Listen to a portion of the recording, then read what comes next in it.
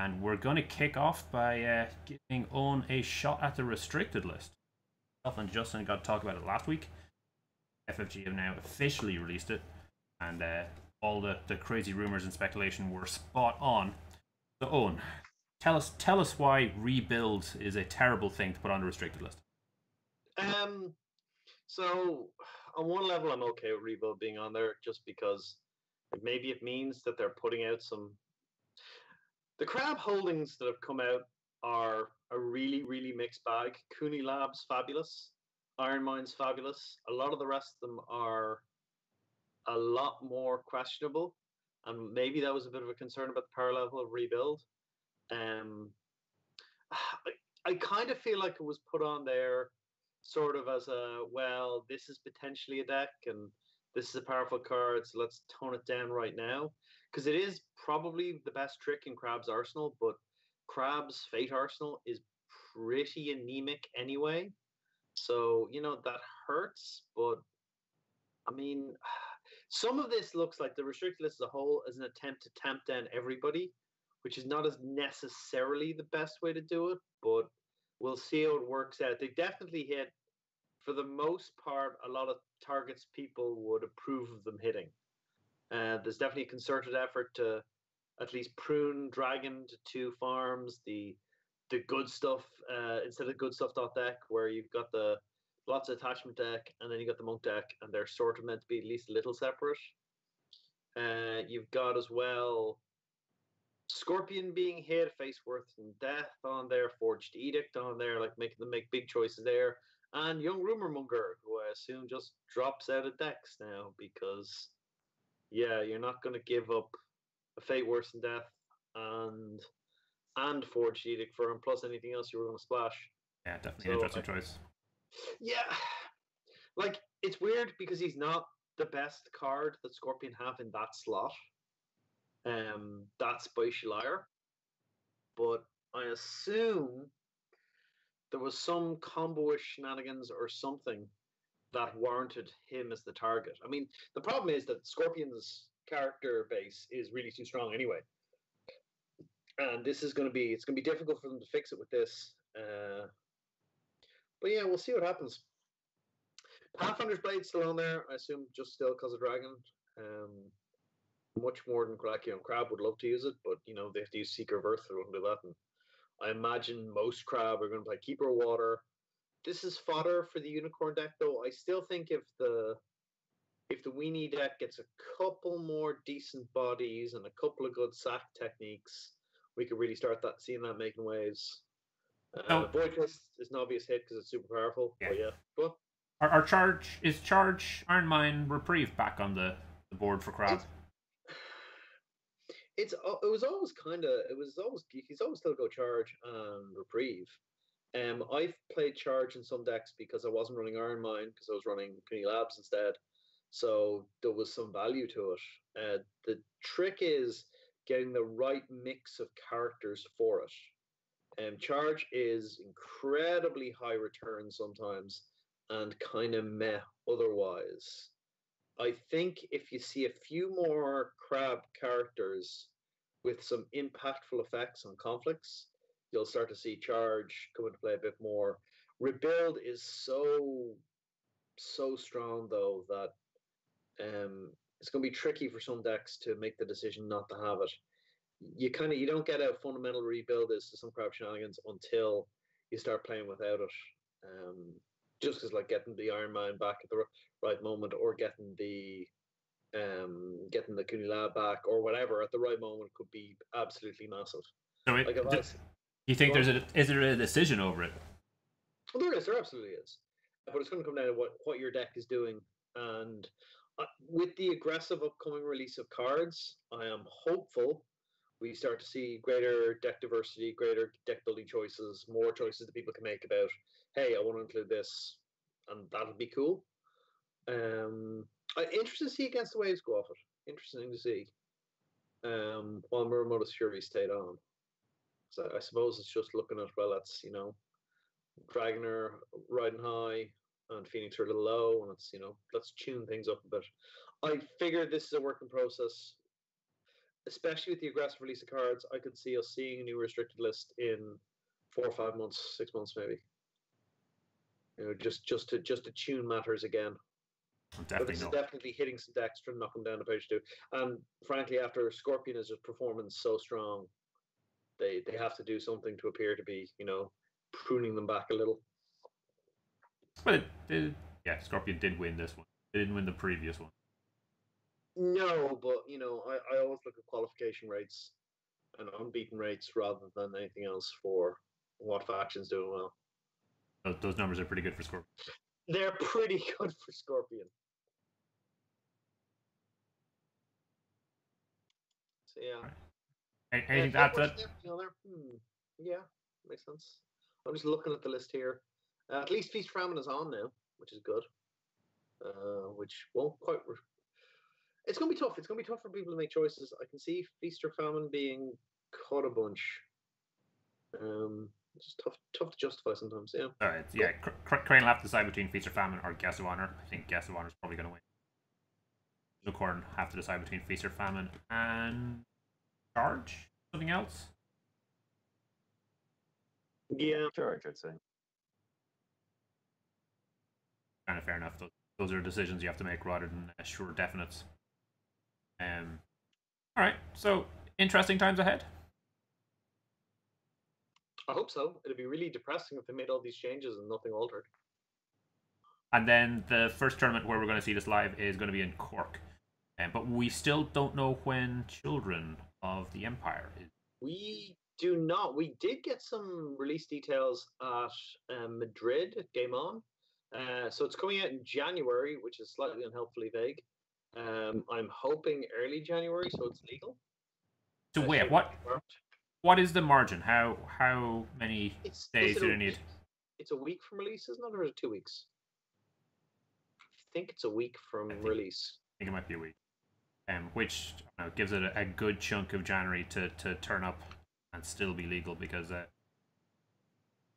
Cork, Kotei, and Phoenix one are both near the very end of the month.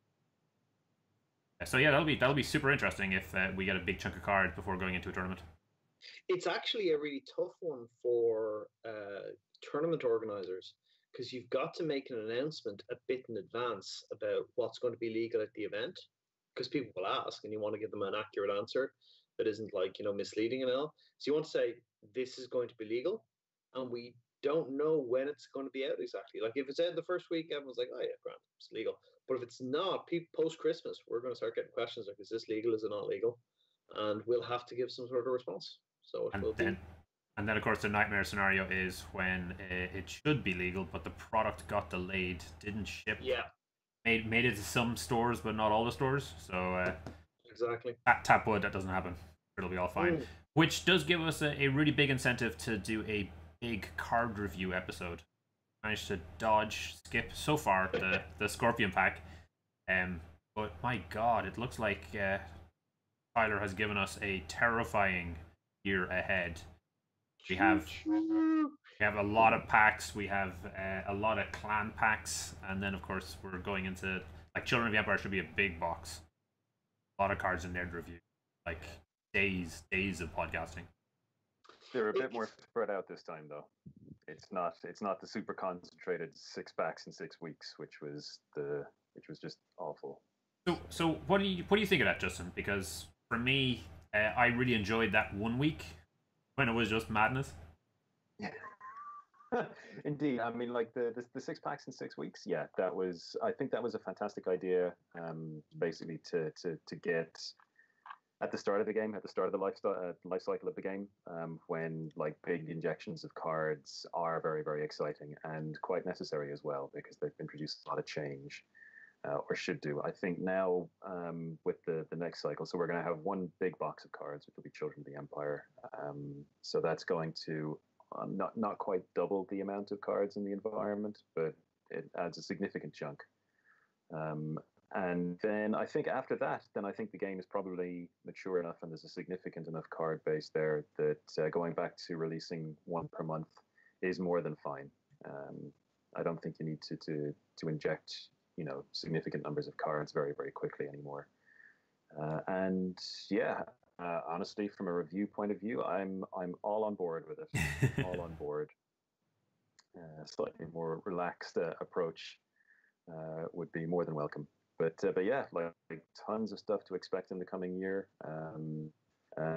Yeah, there's just an awful lot. It's really excited, really looking forward to it.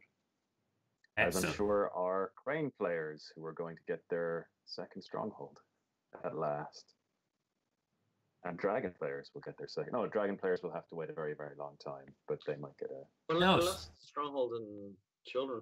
Yeah, so Tyler said we weren't going to get the Dragon clan back in time for Winter Court, but that Dragon players were going to get something nice and they wouldn't be disappointed.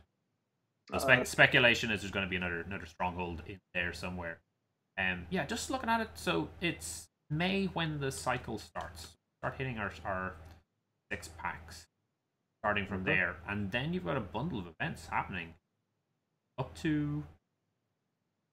So is Gen Con gonna hit? So Gen Con's normally August, isn't it? Yeah. So May, June, July, August, September, October.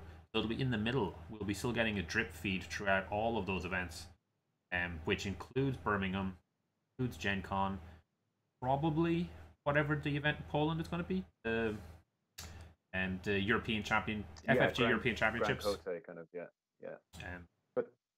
But that's good as well, because it means there is a new metagame for each environment, and it's not a matter of really kind of copy pasting decks across from one major tournament to another. That's what I'm relying on. I know. Well, yeah. I mean, there is that problem, but yeah, it just means that the environment is going to be changing and shifting as these move on. So it's going to be up to people to potentially spot something that comes out in a pack, or maybe something in a new pack that combos with something in an old pack. Yeah, just a bit of innovation. And as I said, hopefully, again, with the Children of the Empire and more than one archetype being available for all clans, then that will lead to an awful lot more deck innovation, which is something that we haven't really seen for Five Rings yet. There's been an awful lot of establishing archetypes and refining archetypes, but there hasn't been, the card pool hasn't reached a kind of a mature enough stage yet where you can really innovate and create something new and unexpected. So, yeah, something to potentially look forward to. I think it's funny that they've done, at this stage, every distribution method for it. They've done the 6 packs in 6 weeks. They've done one giant box. They've done 1 pack a month. So they've started with everything. And I hope, in the process of this, they've learned stuff. And I don't know, we tried everything. Which worked? Well, some of it did. Which parts? I don't know. We'll figure it out later. But it's been interesting that they've gone through it. I mean, I'm half expecting to go, we pick some cards at random, we wrap them in foil, and put them in individual things. You buy, you never know what you're going to get, guys. Hold them up. Yeah, it's like the Keyforge mentality has crept into Five Rings. You have no idea. This is like a random selection of distribution methods. Each turn, you pick one. Yeah. For each expansion, you get to pick your distribution method. That leads us into a relatively good topic. Maybe we won't dwell on it too much, but we had 450 players in Madrid last year, and estimates are around 264, 65 or something like that. Because it's hard to tell because there's people who went in a day 1 and a day 2, which actually we might talk about a bit later. But that's a pretty significant drop. How do we think the Alpha War LCG is doing from a business perspective? Justin. Oh God, I have no idea. Without seeing the numbers from FFG HQ, it's really hard to tell.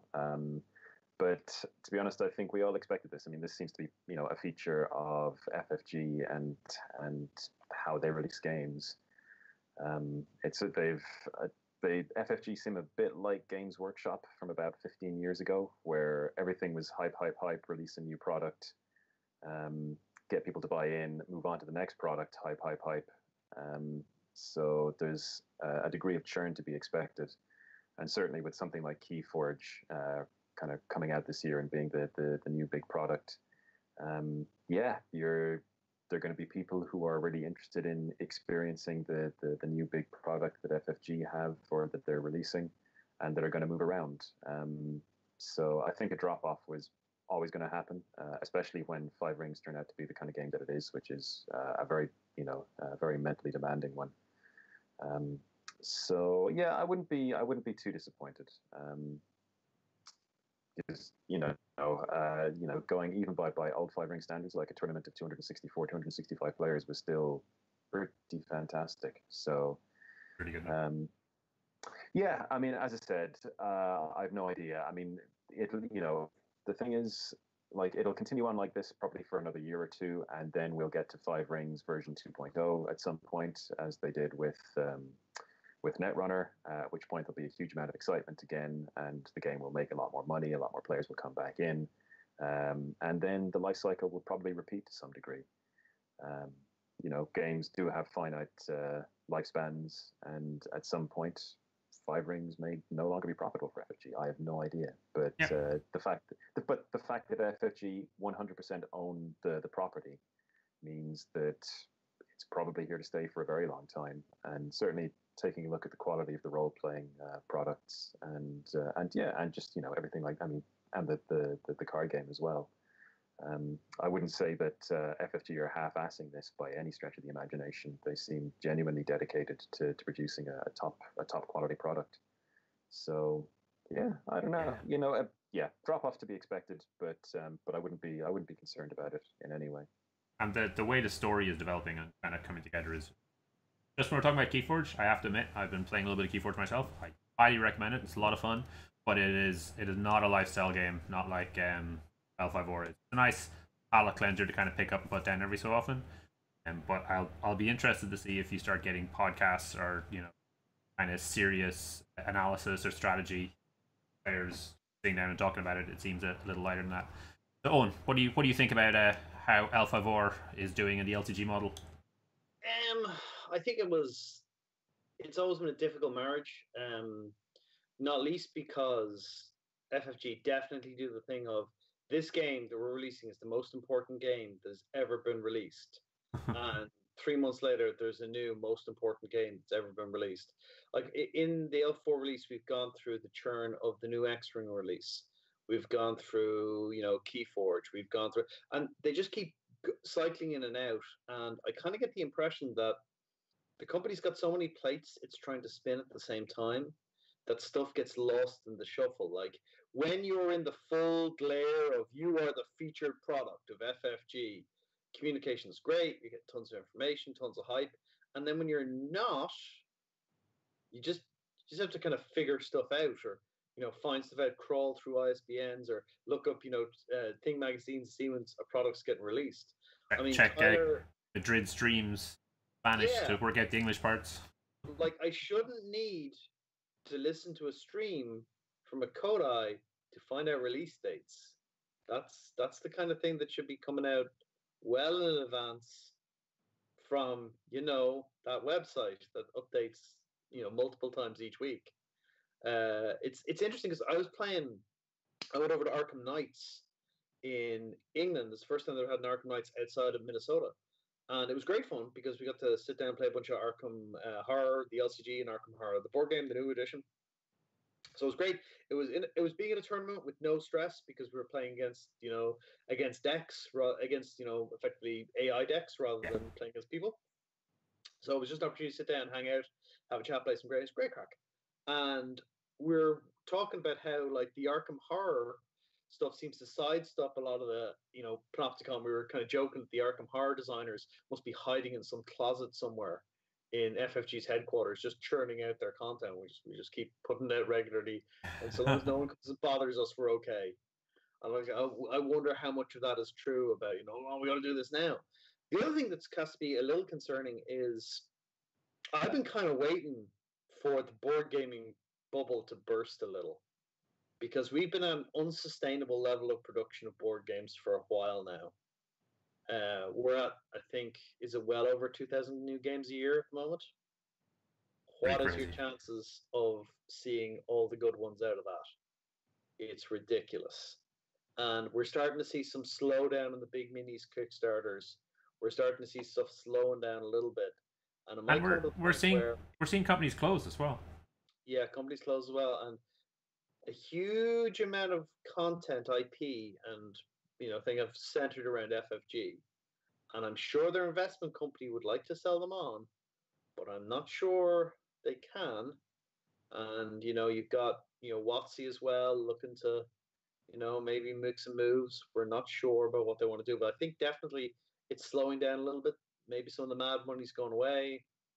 I don't think it's going to be a big, massive crash and everything's going to be worthless, but Yeah. I think that everything's going to slow down a little bit. Thankfully, because it was too hectic. You couldn't keep up with all the games.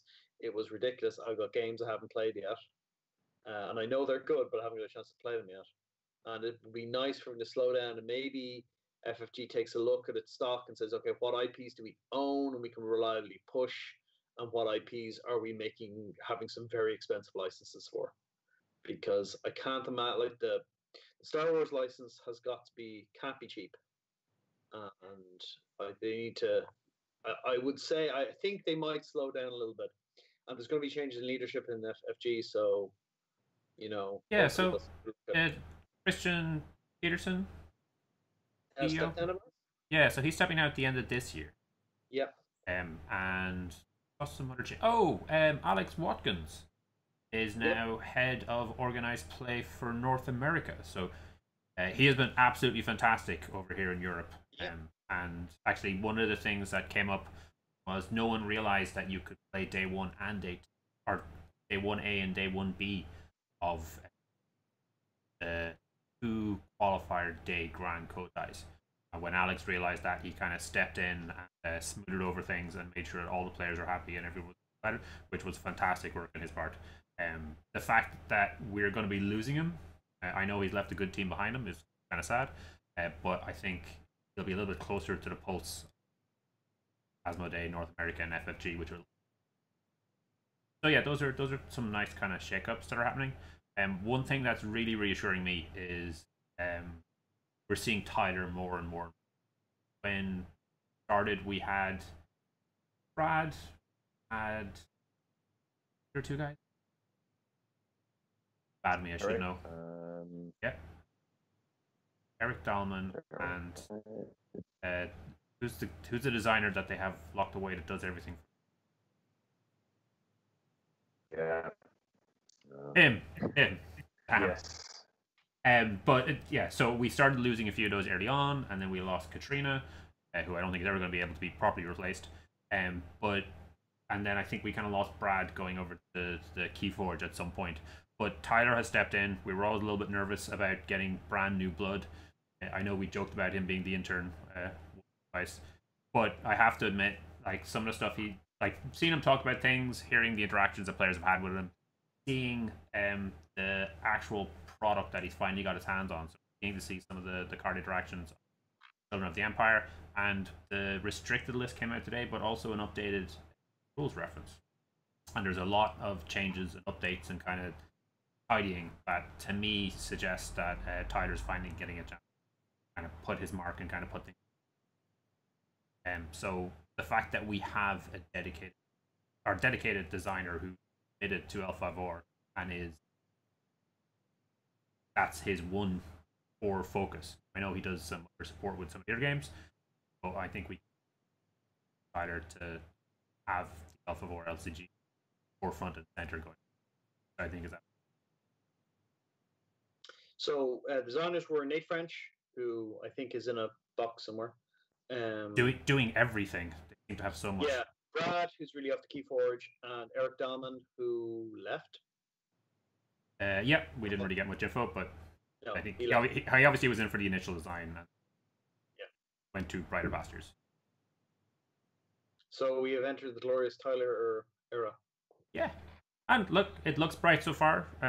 Obviously there'll be a couple of cataclysms along the way, and we can break out the pitchforks as we as a player base always do. But we're definitely hopeful. He'll lose the dressing room at some stage and be hunted around the place with a set of pitchforks, or be hired by Watsy for a lot of money. These are the things. These are the life cycle of CCG design. Yep, that's the cycle of life. And then we'll have the glorious, Jack Murray restoration or something. It'll be great.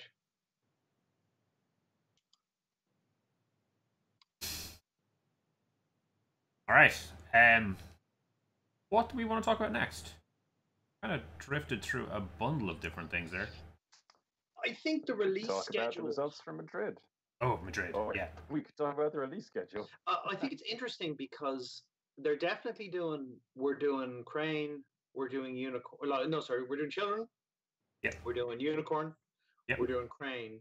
Then I think they're doing 6 packs in 6 months, and then after that they're going to do Lion, Crab, Dragon. So that means that every month until November, we've got product lined up. So it's going to be one a month. It's going to be really, really regular, which is a fairly big departure from what we were doing. The kind of punctuated spasm of content, nothing. Spasm of content, nothing. We're going to get a kind of a fairly consistent more cards, more cards, more cards, more cards. Or books. Good cards. Or books, yeah. Yeah, well, so we're consistently getting the new storybook every time there's a clan pack. So long may they continue doing so far. And yeah, more because I don't always notice when the RPG releases go up because they're in a different kind of stream. But we could also see, another board game along the lines of Battle Rockyan or anything like that, like outside of the LCG stuff. There's kind of a lot of different options, a lot of things that I'm working on. Calendars. There's an L5R calendar. Yeah, I saw that. It's wacky. It doesn't have any of the release dates in it, unfortunately. There's just stickers. There's just stickers. Seems like a missed opportunity, though. Seriously, really does. I mean, but buy your FFG calendar and find out the year's release schedule. It's a marketing plan made in heaven. Righty. So yeah, let's have a quick look over at Madrid. So another win for Jakob, another win for a Scorpion. They pretty much dominated the second day.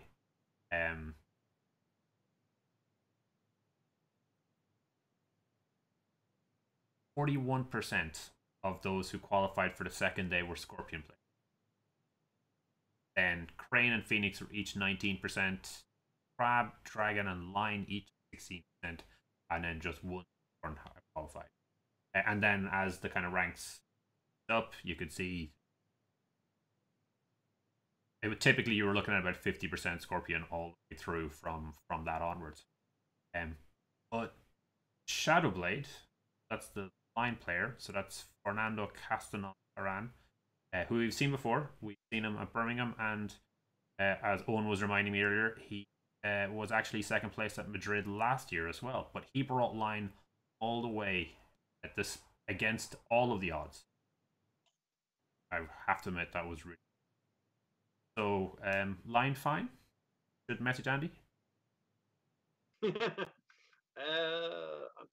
So you got to be careful. One of the things that's really reassuring about this game is that the good players consistently do well, which is a great argument for skill being very important in the game not being hugely random. So you have to be careful about attributing a single excellent pilot to being the clan's environmental problems have been worked out. Shadowlands, Fernando is a really good player. He's consistently a really good player. He consistently does well in places. So I wouldn't be like, Lion are fine. Everyone else needs to just learn to play. So much as he's a really good pilot, he knows how to get the most out of Lion. And I think he plays in a really tough environment. So that's great for getting better. So I would more take the view of it of, yep, he's really good. He's doing really well at it. And, rather than saying, oh yeah, this clearly indicates that Lion are perfectly fine. All these other results can be ignored safely, We've kind of ended up coming full circle, because I remember a year ago we were talking about how Pablo with Crab had won Madrid. And just prior to that, Owen, you'd made a compelling case that Crab were not in a great situation and needed some help. And Pablo had to ruin all of that for everyone. Oh yeah, as usual. That's my life. People are like, but the single data point disproves your thesis. And I was like, I'm not convinced it does, But sure, pure, the plural of anecdote is data, right? No, it is not. So it's always, it's always fun, and we'll see what happens. Though, I mean, that Scorpion number, the qualification number, which is what you're gonna look at, was getting a bit toxic, and I'd say, that may have played in a little bit to the timing of the release of the restricted list. Just a little bit of, let's do something now before a narrative gets established. So something was done. Hopefully for the better. So what do you think, Justin? How do you feel about the event and even Phoenix performance? Phoenix felt like they were pretty good, but again, aren't really stepping up to it. No, we're they seem to be doing. Yeah, I mean, obviously, like it's a very very good qualification rate on par with Crane's, but once they get to the top eight, things just go wrong, and they tend not to get much further. I mean, we've had Travis do well in the States, but he keeps on running into Anil in the final. So obviously that's it's a problem. Yeah, not exactly. Yeah, not exactly who you want to see sitting across from you in a final. But yeah, it's I don't know. As I said, I don't know what the exact matchup data was from the Kotei. I think it showed Phoenix had a positive matchup against Crane and a slightly negative matchup against Scorpion. But generally Phoenix were more or less kind of very very close to 50-50 across the board. Yeah. Which so slightly negative, slightly negative to Lion and Scorpion, and positive to Crane, Crab, and everything else is rough. Yeah. So, which I mean can be part of the problem. I mean, if you've got a clan that's 50-50 across the board, then yeah, sure, just the number of people that show up, you're going to get people to qualify. But if your matchups are 50-50, then at some point you're going to fall victim to that as well. So yeah, that might explain how Phoenix are getting into the cuts, but just not making it that much further. But all in all, I can't really complain. I mean, the Phoenix are probably close to the poster child of what a clan should look like. With all their matchups hovering around the 50% mark. So yeah, I don't know. I think it's a matter of time before Phoenix do make a breakthrough. The deck is good. It's strong. It has no bad matchups. So eventually, a Phoenix deck is going to break through. So just after having a look at the top cut for Madrid, and every Phoenix went out to a Scorpion deck. I mean, obviously Scorpion decks are everywhere, but how much of a difference is the restricted list changes going to make? Let's assume Scorpion are just running Forged Edict and they take everything else out. Well, losing a fate worse than death is quite a blow, or it can be quite a blow. It depends very much. I don't know. I mean, there's because as I said, I from my personal experience in over the last kind of few kind of weeks and months playing, I think Phoenix actually have quite a decent matchup against Scorpion. But that said, I'm not playing against the Jakobs of the world every day. So that could, what you think could be a positive matchup may turn out to be horribly misinformed. I mean, with Scorpion are losing another significant power card. They have a choice between Forged Edict and a Fate Worse Than Death. And honestly, faced with that, they may opt to keep a Fate Worse Than Death and sub out Forged Edict for something like Censure, which isn't quite as good, but maintains the functionality of their deck much more, it keeps their deck much more cohesively focused than losing a Fate Worse Than Death would. So it's sorry, yeah, Eoin. I think that if Phoenix could go, okay, we're playing this, and now we're going to run Censure, you're a much better place than Scorpion matchup, because the previous problem was the Phoenix, who often had a big towery guy who was really scary, and you wanted to avoid him getting slammed with a Fate Worse Than Death. You were in a tough spot because they're probably going to slam, and even if you cancel the Fate Worse Than Death, they can Forge Edict, and now they don't have as many options because only one of you is going to be able to censure at a time. So I can see the Scorpion Phoenix matchup favor control becoming really important in it, and Phoenix are pretty good at that. Like Scorpion will have some tricks as well because they have the person who, when she leaves play, takes the favor, who hasn't seen a lot of play, but might see a bit more play in that situation if control the favor becomes. Slot just she tends to. I think she tends to see play as a 2 of in most Scorpion decks. Maybe not all, but I'd say most. I hear some slots just opened up as well. Yeah, absolutely. And to be honest, I found that for me the matchups against Scorpion come down to Master of Gisei Toshi and Tadaka much more than anything else. If you get the Master Gisei Toshi down, then Scorpion have an incredibly hard time defending against you because it's a one-sided guest of honor essentially. You can just sit there and play out your spells and boost your guys up to province cracking strength, and there's nothing they can do to stop you. And obviously Tadaka, when if he lands kind of turn 3+, then he can shut off most of their fate hand and significantly limit their options. So like a lot of the time it comes down to just the variance of when those cards show up. Certainly, that tends to be my experience. If you don't see them, it's a much harder game. But if you do see them, then the game is significantly easier.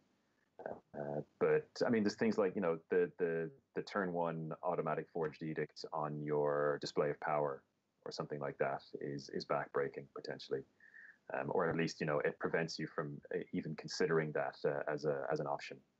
So yeah, no, it's going to be very interesting to see which direction Scorpion players choose to go, and whether or not this is going to actually push Scorpion players away slightly from the courtier heavy builds, more toward a Shinobi build, which was already kind of stretched to include Forged Edict as it was. I don't know. I mean, it's really, really interesting. I mean, one of the things I really like about the restricted list is like when you take a look at what they're doing to Dragon, which is essentially they're splitting Dragon into 2 decks. You've got the attachment deck and you've got the monk deck, as opposed to the good stuff Franken deck that is the Dragon standard right now. For Scorpion, again, they do seem to be dividing the deck fairly strongly between a courtier deck or a Shinobi deck.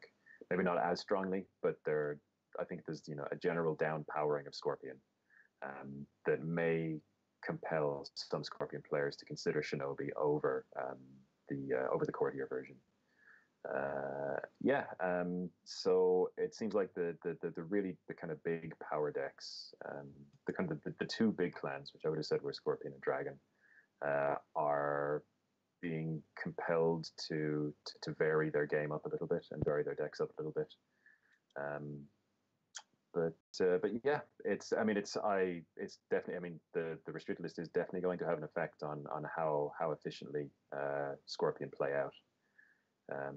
Because having to choose between Forged Edict and a Fate Worse Than Death, that is a very, very painful choice. Giving away your guaranteed counter is a big deal. Giving away a Fate Worse Than Death may be an even bigger deal. So it's interesting times for Scorpion players for sure.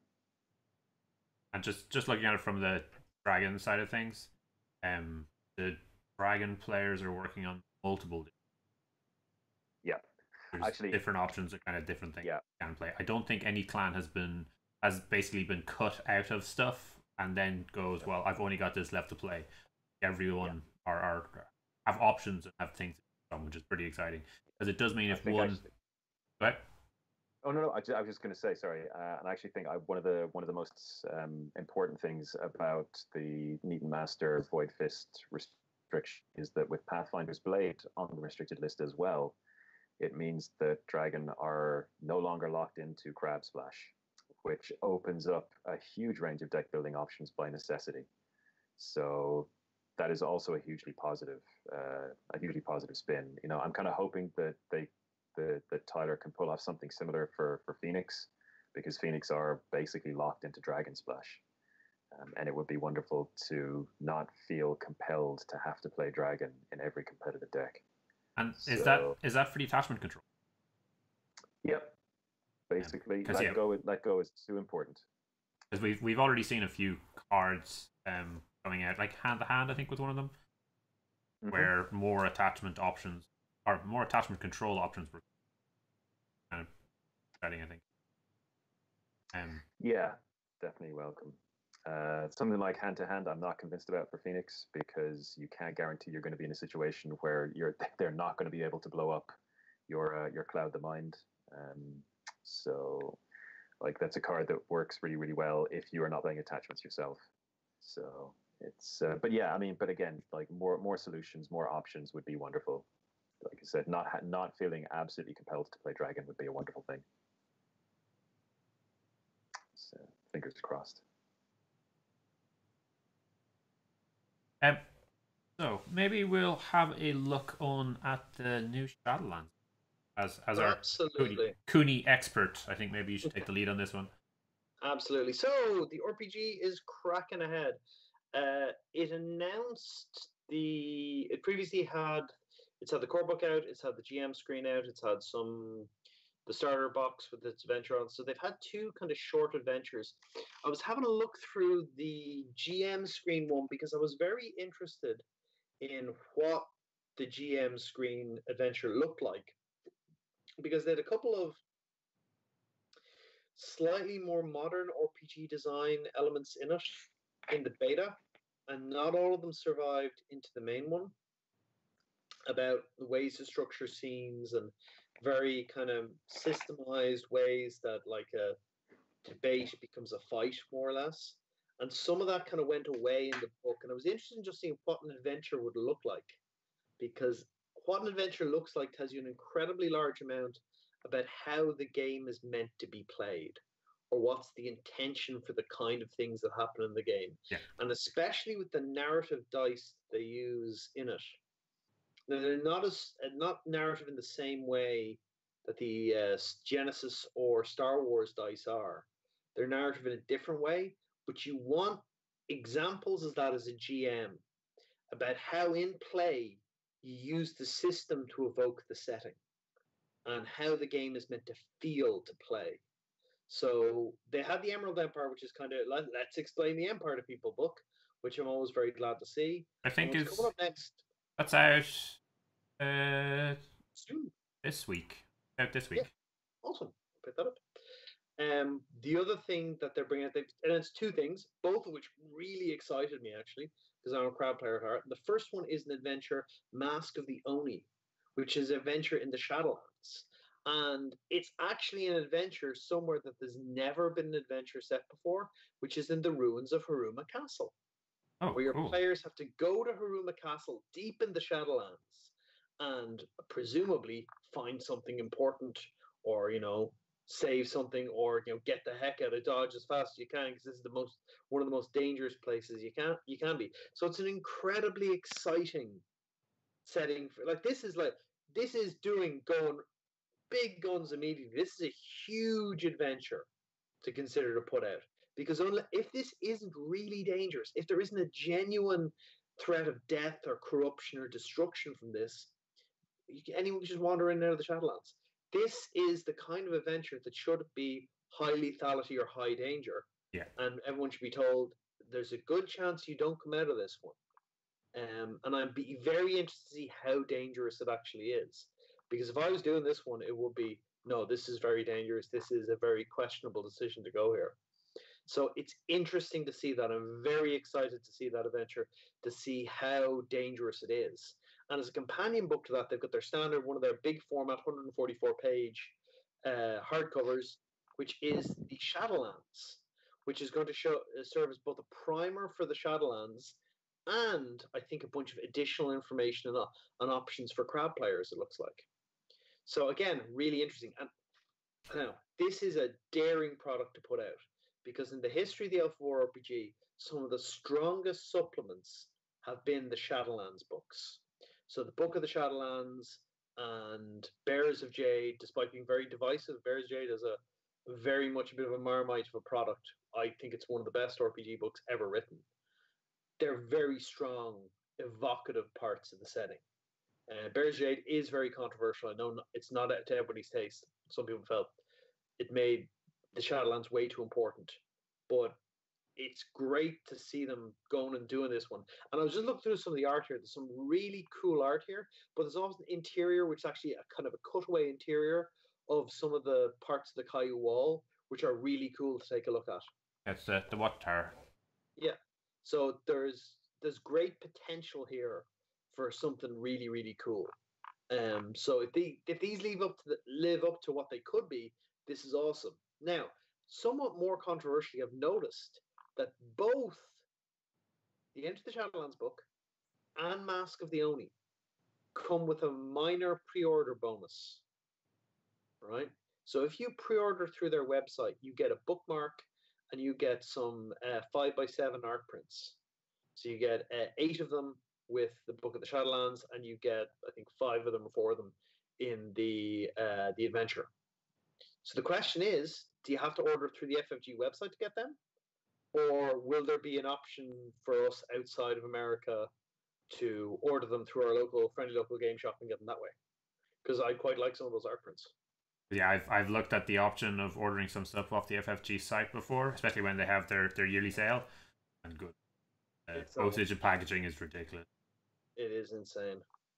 But yeah, just getting back to the books, they've really hit the high points. I mean, that main core book that they've had, I certainly felt, lived up to the reputation of the 4th edition one, which is one of the most beautiful and most fantastic books that I've had up until this new one, which I think is fantastic also.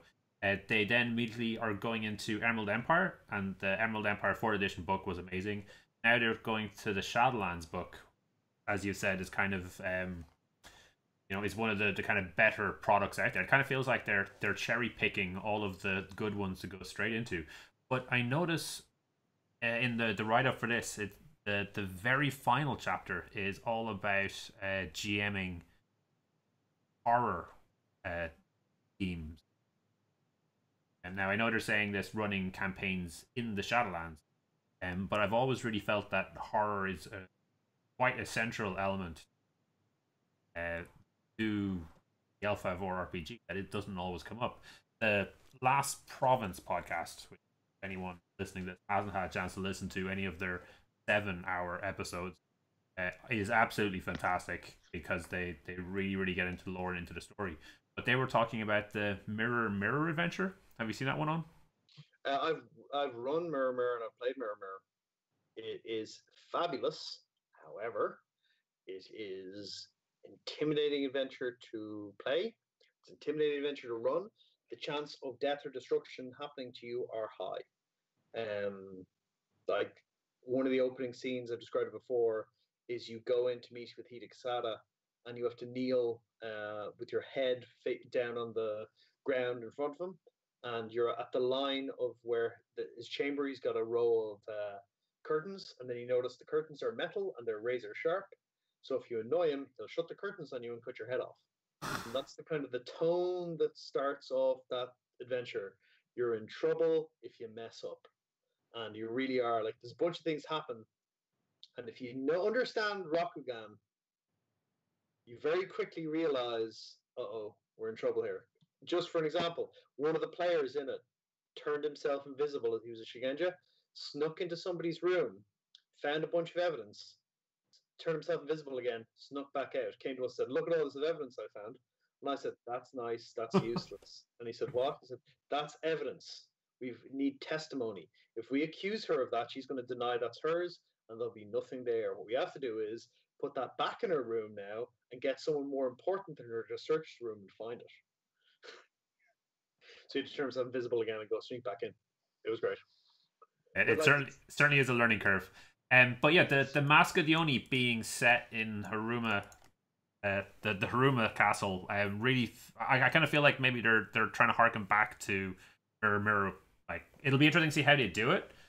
But to go straight into a horror adventure as essentially the first adventure out of the starter and GM box, it's a brave move. It is. It's very ambitious because that's a high bar to start yourself off looking to clear. Hopefully it lives up to the hype, because I am hyped about that adventure. Yeah, legitimately so. I also note that the Shadowlands book seems to expand on the crab background. So they've got some extra background for the Hida, Kaiju, Kuni, Suki, and Haruma. So I'm wondering if we're going to see this as a theme going forward, that the Shadowlands book expands upon the crab.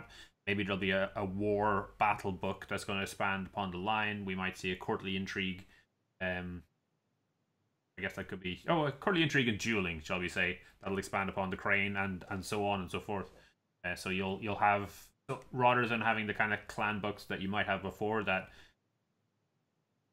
kind of lose out if you're totally focused on one. Instead, you've got different major themes where you still have all of your clan stories. Oh, and Maho in this. There's always more Maho. It's interesting. Mask of the Oni is an adventure booklet. I don't think it's it's not a hardcover. Oh, okay. But it comes with tokens and stuff. I wonder, is it in a hard box like the starter? Go pre-order it on the shop. Tell us anything. That's what I was looking at in the shop. Whereas the Shadowlands is a hardcover book, Mask of the Oni, I think, is a booklet.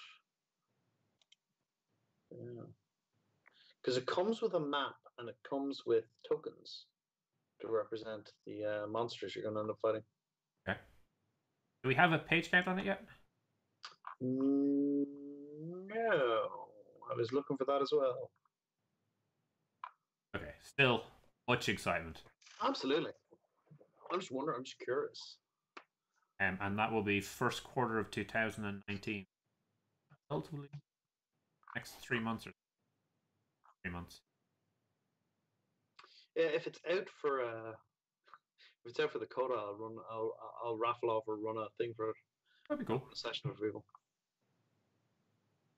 Yeah, awesome. All right. Do we have anything else we want to cover, or are we feeling like done a good job today? I think we've got going again. That's the important bit. I'd say, we're gonna have a lot to talk about when the previews start properly for the new packs. Yeah. And I'd say that could start churning out to us soonish. Well, now I have the power. I might try some more pictures next time and see if my machine can handle it. Maybe the occasional browser to look at things. We'll step up. Do we have a beaver fact? My goodness. Should we? And I know this is controversial. Should we consider a different animal for 2019? We could consider one, but I'd have to get a new textbook. I actually saw something about beavers there recently. I was looking at. There was, they were engineering the tundra. That the Canadian tundra was being completely reshaped by, the Alaskan tundra was being completely reshaped by the beavers. And as a result of that, it's become much more hospitable to wildlife. That's interesting because they may actually be the keystone species there, or becoming a keystone species there, that are kind of transforming how it works. That's really interesting.